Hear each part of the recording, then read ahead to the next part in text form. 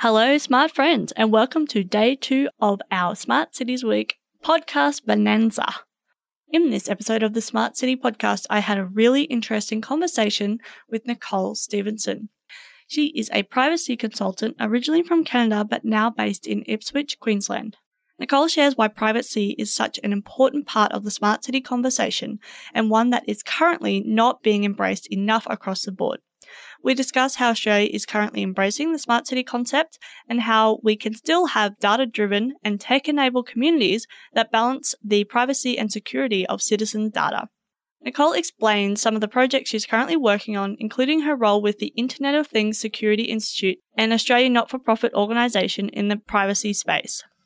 We also talk about data legislation in Australia and across the world, such as the GDPR, Europe's General Data Protection Regulation, and what it means for the smart city space here and abroad. Nicole explains the biggest mistakes that smart city projects or agencies make when it comes to privacy and why open data isn't actually in opposition but can be enabled by privacy policy. We finish our conversation discussing the emerging trend of the changing views about privacy across different groups and generations in the smart city space in the context of the 2018 digital world. As always, I hope you enjoy listening to this episode as much as I enjoyed making it. It's the Smart City Podcast, whoa, with smart city experts, here we go. Connecting smart technology, both big and small. Smart cities are making life better for all. Big data, emerging trends, self-driving cars and more. The Smart City Podcast is what you're looking for. Hello, Nicole. How are you today? Good morning, Zoe. I'm well. Thank you. That's awesome to hear. Let's just jump straight into this. And can you tell us about your background and what you are passionate about? Well, for those who are listening that might be trying to identify my accent, I'm an expat Canadian. I'm actually a Canadian. I've been a proud citizen of both Canada and Australia for quite some time now. And I'm a privacy expert. So my career started in Canada, almost fresh out of university. But for me, it's never really become old. The bulk of my early career was focused on public policy and on privacy in a regulatory or oversight context. But these days, I really enjoy the more dynamic pace of working as a consultant. Awesome. In terms of passion, in life, the greatest pleasure of mine is to watch my children grow and encourage them to become amazing, clever, confident forces in the world. And without a doubt, the feasting holidays are my favorite. I love Christmas and Easter and Thanksgiving. So it's a great thing that I also love cooking. Work-wise, I have two areas of passionate interest, both of which I would say consume a fair chunk of my volunteer time. First is the privacy of children and the importance of minimizing their digital footprints during early life. And the second is ensuring that privacy and the protection of personal data in digital environments remains pivotal in the smart cities dialogue. So that explains why I'm here today. That's awesome. I'm really excited to get into these questions and hear your thoughts and your experience. So let's go into what sparked your interest in smart cities to start with. Well, because smart cities are to a large extent about having and using and sharing data, which includes the personal information of citizens within those cities, the concept has always made fairly loud pings on my privacy radar. My first inkling that smart cities would be a thing for me came when I was working for a privacy regulator. At the time, city councils were particularly concerned with public safety, and they were setting up extensive CCTV networks. Now, as a privacy professional, I thought that there was a lack of balance in the decision-making there because the privacy principles that govern the handling of personal information by cities, like a person's image and their location at a point in time, hadn't really been considered. So by looking at only the public safety angle and not at the issues that might arise from surveilling ordinary citizens as they went about their private lives, I thought that the decision to implement CCTV was quite disengaged from the very communities that the councils were trying to protect. And I guess here, the point is that privacy concerns are going to pop up, right, in relation to smart cities. And they're either going to be real, so where there's an actual risk, or they'll be perceived, and that's where there's a worry or a fear within the community. So in my professional experience, I think both have the real power to derail community trust. Yeah, absolutely. Smart cities are interesting, and they're interesting across the privacy profession too. And there's a group called the Future of Privacy Forum, and they have something on their website, an interactive tool where they illustrate the privacy concerns that are associated with smart cities. It's super easy to find on their website, and I do think it does a good job of making the concerns for professionals like me or anyone really quite digestible. Yeah, cool. We'll put the link to that in the show notes so people can definitely click away and check that out. So tell us what a smart city is to you. I think they're great. I think it's an opportunity to improve. Smart cities are all about using the data of our urban environments and our citizens to make life better. Right? More connected, more accessible, faster, cleaner, safer, and sustainable into the future. That's where the rub lies for me, though, right? Without adequate consideration of privacy, which for our cities, it's not just a normative matter, it's actually one that's based in law, then there's a real concern that privacy rights of citizens will be overshadowed by the desirability of using cost-effective, sparkly, data-driven tech. Well, this next question, I'm going to flip it around a little bit. And I want to hear why you think the smart city concept is so important. But if you can actually kind of flip that and kind of why is privacy in the smart city concept so important? Sure. Well, first I'll talk about why I think it's important. The premise of the smart city is that it helps us leverage technology within our cities for social good. Right? So sustainability, resilience, and equity. And that's really important when we're talking about foundational sectors where the community experiences pain points from things like mobility and transportation to their health or infrastructure, energy, like water and electricity or finance. And I think that because so many large cities are struggling to meet the challenges of sustained urban growth and regional centers are struggling to attract external investment and drive prosperity or livability for their communities, smart cities offer an opportunity to improve lives. Privacy, though, is exceptionally important because it ensures that, I guess, by considering privacy law, standards, best practice, it ensures that those making decisions in relation to smart cities have the full picture, that they understand we're not just dealing with data here, but we're dealing with data that's about a person in most cases. And because of that, the person is going to have expectations about what happens to that data over its life cycle, right? From the time that it's collected straight through to the time that it has finished being used and it's destroyed. Yeah, cool. So how do you think that Australia is currently embracing the smart city concept? Oh, look, I think it's in full swing. Certainly conceptually, I think it's in full swing, and that it's looking to some of the larger world centers now, like Singapore, for some guidance as we continue to move forward.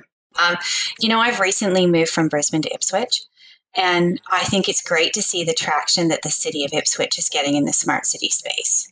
I love the inclusive, community-centered approach here. There are buzzwords all around town about ideas and energy and innovation. Communities want to. In fact, I think they need to engage about how they live and how to make life better. So well done, Ipswich. What I'd like to see now, though, is a movement toward a model more like what we've seen coming out of Seattle, Washington, where the smart city is supported by the services of a person called a chief privacy officer. That's a critical role, and it's independent from, say, the ambit of a chief digital officer or someone like that. So there can be a great data-driven, tech-enabled community balanced by the frank and fearless advice of a privacy professional who's embedded and who's concerned with the protection of citizen data in accordance with established privacy rules. Cool.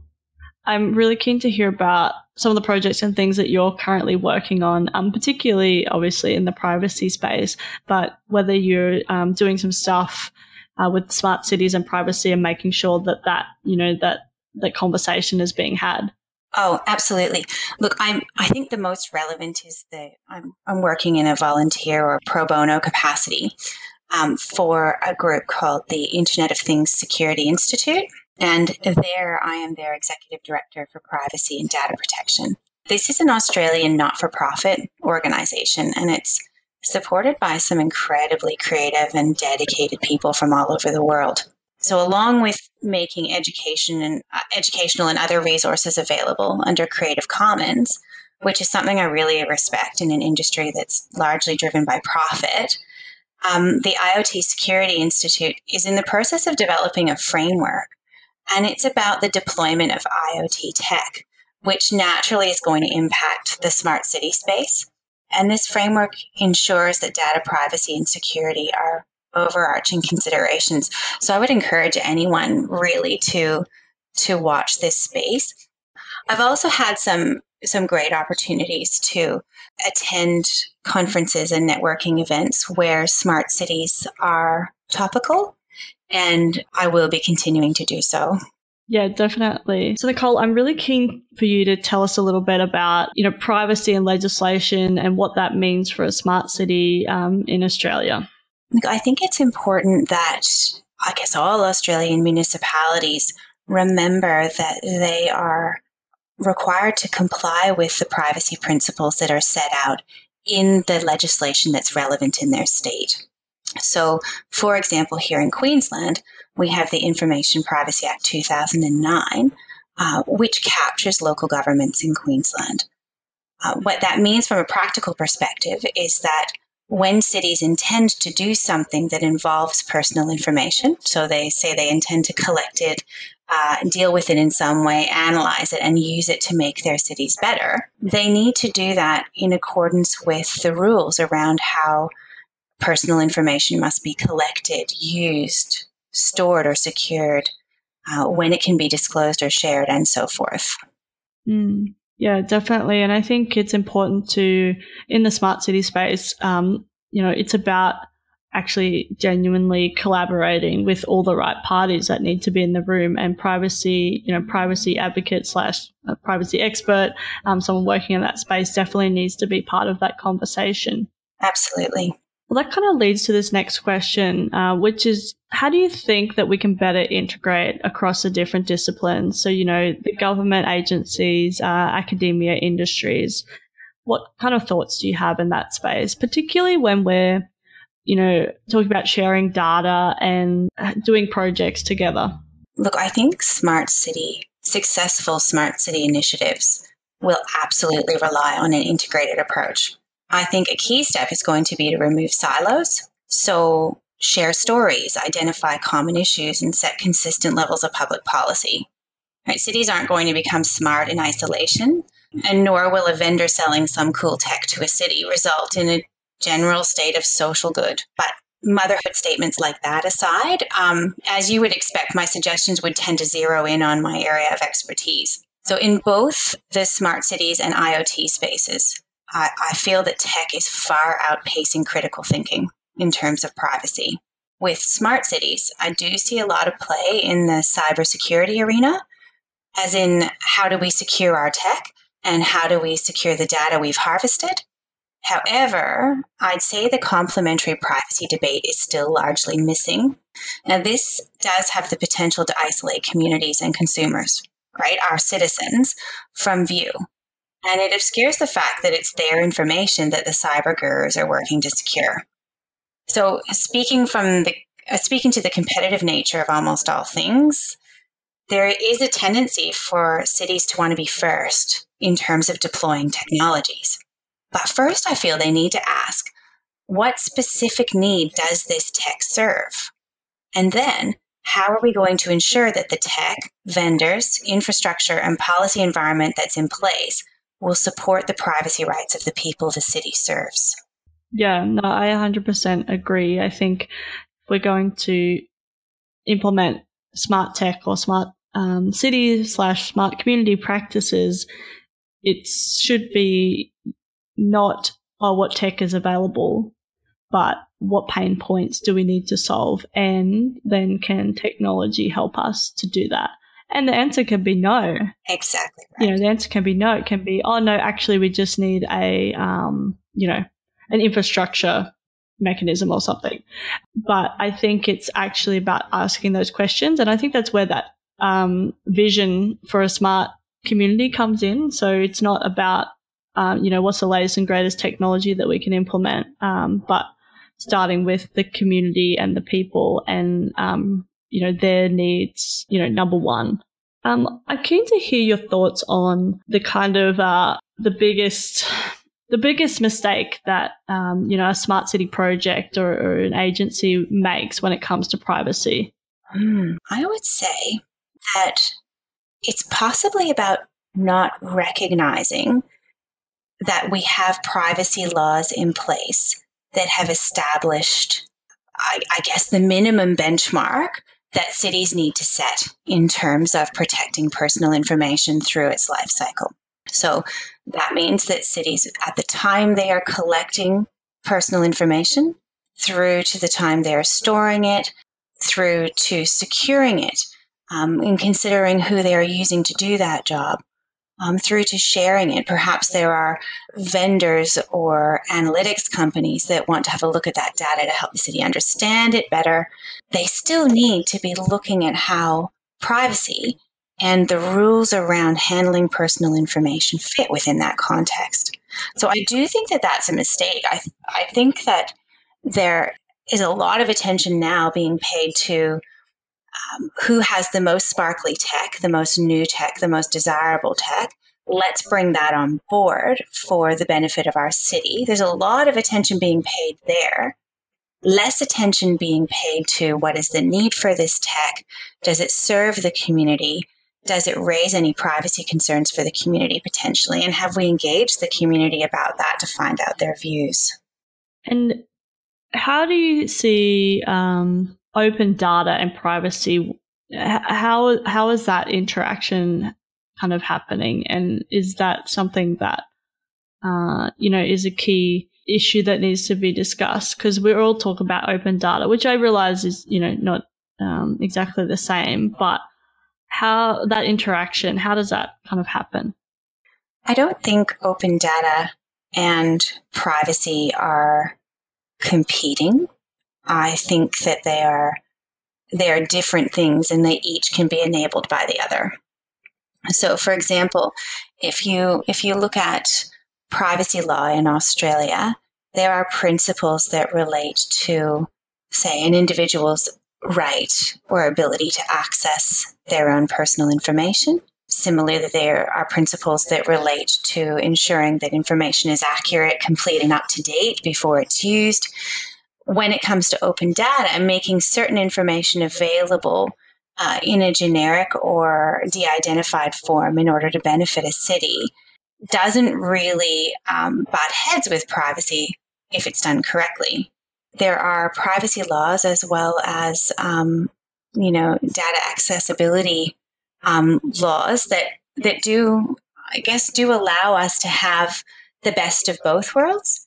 I do think, though, that it requires some consideration and an understanding of, for example, what is personal information to ensure that information at a particular level of detail isn't made available for the world at large. And how does, I'd also like to hear your thoughts on the GDPR and whether that affects Australia or whether we have we already had those type of privacy laws in effect.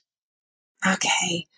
The GDPR is the European Union's General Data Protection Regulation, and that's a really exciting development in privacy law from my perspective, because it sets the benchmark really high for the collection and handling of personal information. It also relies to a large extent on the notions of choice and control being given back to an individual around what happens to their personal information.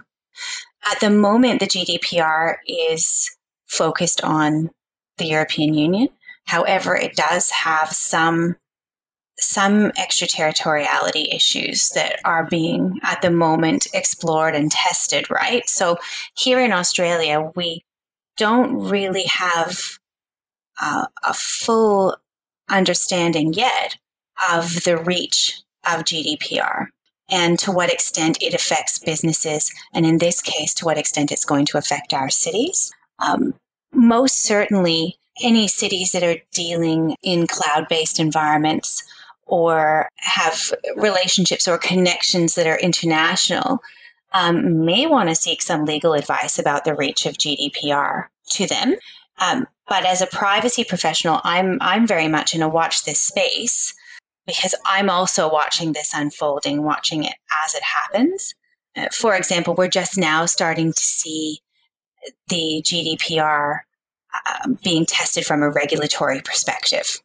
And decisions that are made in that way will then impact how businesses go about doing their jobs. They'll tighten certain things so that they don't fall afoul of the law or the privacy regulators. Cool. No, thanks for sharing that. Okay. The next question I have is, what are the emerging trends that people aren't talking about enough?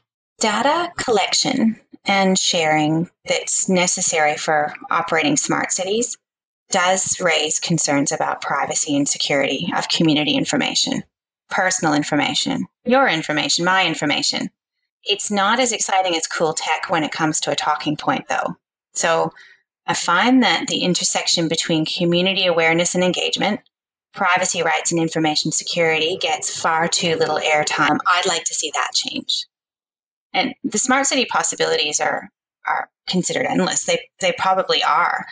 But if we don't ensure that our communities are adequately informed about what's going to happen to their personal information, if they're not able to ask questions about it and be reassured in relation to what level of protection they can expect against data breaches, for example, then what have we really achieved? In terms of trends, though, I should probably note that there's an old school view about privacy, which is what's largely informed Australia's legislative landscape, right? So that's the idea that we have a right to be left alone and that we have a right to engage in society with a degree of anonymity. Now, that old school view about privacy doesn't necessarily mesh with what we're observing as privacy in 2018 here in Australia. Right here at the moment, there seems to be this need for a level of online social connectedness. And there's a definite preference for gadgetry that makes life easy. And there's a degree of fairly offhand sharing of personal information, such as, when we fill out online forms so that we can receive a service or buy a thing. And that says to me that many people are happy to supply their personal information in a circumstance where they feel that they're exercising choice and control. This is a shift in terms of community privacy consciousness. And certainly professionals in my industry are watching this with interest. And I do see this playing out in this smart city debate. Yeah, no, I agree. It will be interesting to watch it all unfold as we move into this. And yeah, I think it's so important that privacy and security is part of the conversation. And I think what you said about basically councils or not even councils necessarily, but people collecting the data, having that transparency in, when people ask what their data will be used for and having access to that, that they can actually answer that question, I think is a really important point. So yeah, thanks so much for sharing. It's been really awesome to chat with you today. I really just have one last question, which is how can people connect with you? Well, I operate a privacy consultancy firm, which is now based in Ipswich. But I can also be found at the Internet of Things Security Institute, which is where you would find a number of great resources and other professionals that are operating in the IoT/smart city space. So you can find me in both places. Awesome. Well, I'll put the links to where people can find you in the show notes. And it was so great to chat with you. I love learning about different aspects of smart cities. So thanks so much for sharing everything, Nicole. Oh, thank you for the opportunity, Zoe. I look forward to talking again soon. Bye now. Bye. It's the Smart City Podcast. Whoa. Thanks so much for listening to the Smart City Podcast. Show notes for this episode and all other episodes can be found at thesmartcitypodcast.com. If you have any questions or comments for me or any of my guests, connect with me via email, zoe@thesmartcitypodcast.com, or via the socials. I'm on Twitter and Facebook @SmartCityPod. As always, I hope you enjoyed listening to this episode as much as I enjoyed making it. Smart City Podcast is what you're looking for.